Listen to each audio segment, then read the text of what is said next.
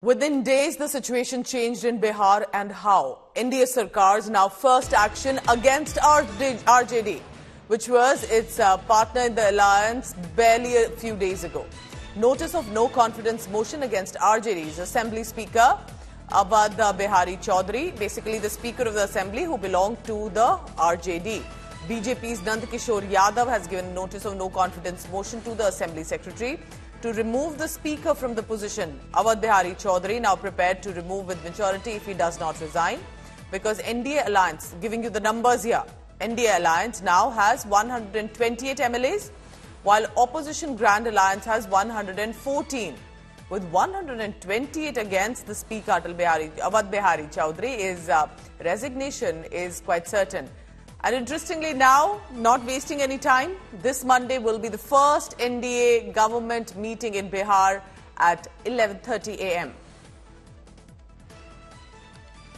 Aditya Vaibhav is joining me for the latest on that. Aditya, the last time we spoke to each other, it was the Grand Alliance in Bihar. Now it is the NDA. How smoothly the situation changed for Bihar, and fast, I must say. But are we expecting some action by the new government today itself, the Monday? They're not wasting any time?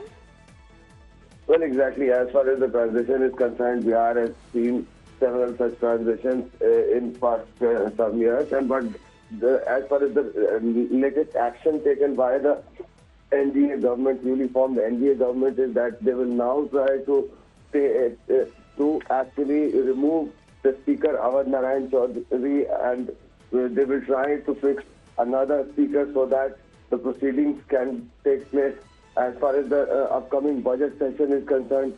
And also we've been given to understand that if at all Awadh Bihari Chaudhary does not get... Yes.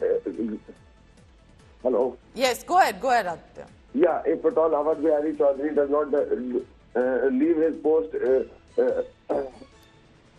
on his own, then the government may the government will likely ensure that the focus, that means, will be on the Speaker right now. And Aditya, please keep tracking all the latest on that. That's the big news coming in.